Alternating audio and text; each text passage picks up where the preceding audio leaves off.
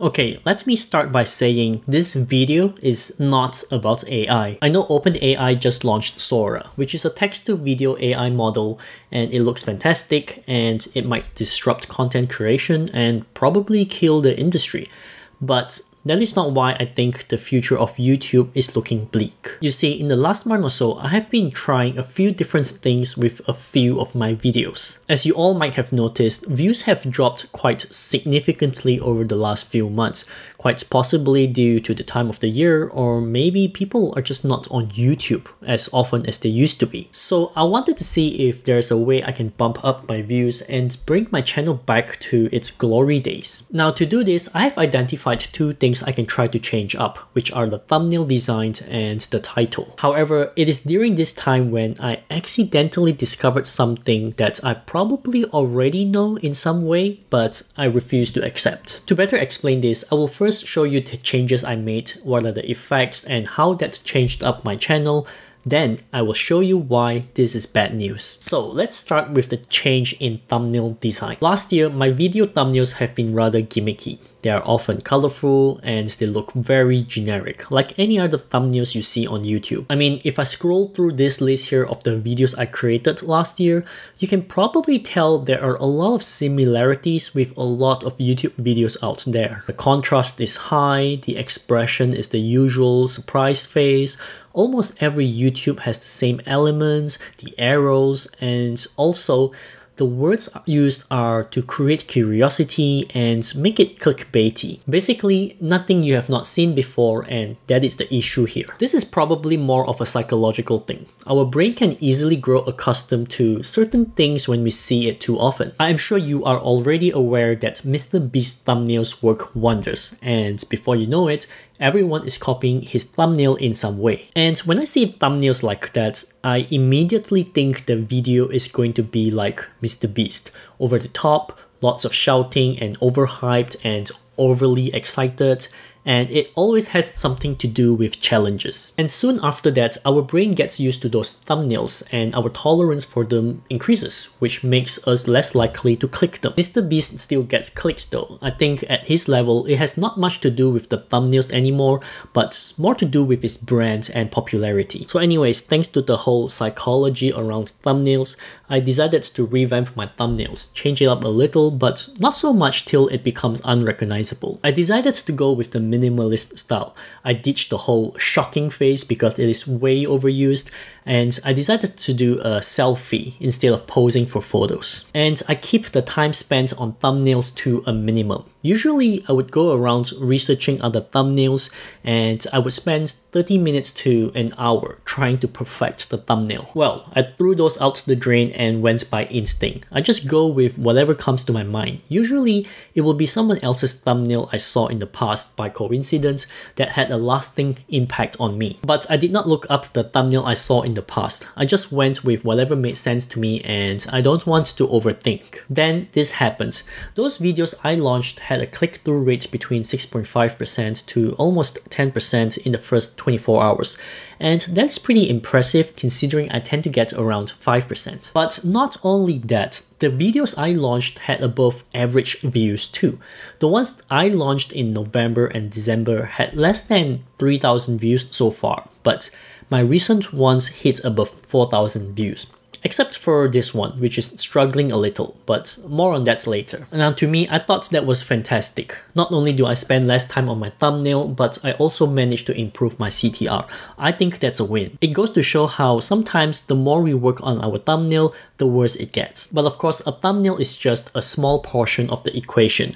A video's clickability is also associated with the way we title the video, which is the next thing I want to talk about. Last year, the titles of my videos have always been around me. For example, I made extra revenue on YouTube with Buy Me a Coffee, or how to automate a YouTube channel and grow fast. These are the type of titles where it makes me sound like I am superior to my viewers. It is as though I found something, some sort of secret. This type of titles is used multiple times by many channels, and I feel like there's something annoying about those titles. On one hand, it creates curiosity. It is like saying, hey, I made $1 million on this unknown side hustle. Do you want to know what it is? I'll share it with you. It creates high expectations in the viewer, but if the delivery is bad, the viewer can feel disappointed. But what's worse to me is, after being exposed to these titles a lot, it starts to make me feel like the channel is showing off. It strikes me as a little arrogant, especially if the same channel is doing it over and over again. So I didn't want to be that person. I don't want to portray myself as an expert. And I changed my title to make it a little more direct and more about me sharing my opinion. These are the titles I came up with in the end. It still can be seen as a little clickbaity, I guess, but I switched it around so that it is no longer a secret or an unknown thing I discovered. I title it so that what I have in the title is exactly what I am saying in my video. I first tell you what it is, then I do the long-winded explanation. Some of you may disagree and still see it as not much of a difference, and that's okay. But at least my content does not promise you that you will discover something so bizarre and you will only discover it at the end of the video, right? But anyways, enough of me explaining. Let me jump right into the views I got. Over 4,000 views in these videos, and it is above my typical average for sure. So I think this sort of explains my viewers are, quite frankly, sick and tired of hidden secrets to discover and just wants me to tell it as it is. But hang on, why is this video here not performing above my average? I think apart from the title, the topic plays a much more important role in it all. The topic of money is hit and miss. Some people like it, but most people don't due to the pain associated with money. So I would say this topic isn't something my viewers enjoy, but to me, it is an important topic to touch on and to raise awareness, and that is why I did the video anyway. Now, you may have noticed another video here that got over 10,000 views. So let me explain why I think that is the case. The title here is, to put it bluntly, a combination of two elements. It stands out because it is not something you see often, and it is gossip. I think humans just enjoy good gossip, don't you think?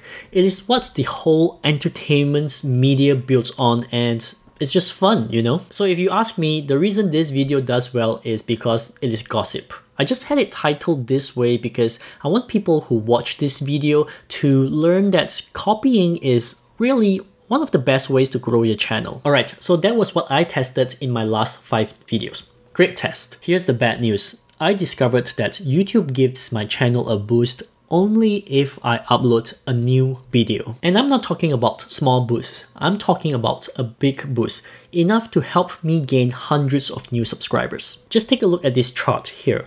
Every single time I launch a new video, my views spike up and then it slowly dies off into oblivion, waiting for me to launch my next video. And the jump in views is pretty significant as well. Thousands of extra views, so it is not like it is nothing. But you might be thinking that this is natural. When you launch a new video, your returning viewers boost up the views, right? Well, not exactly.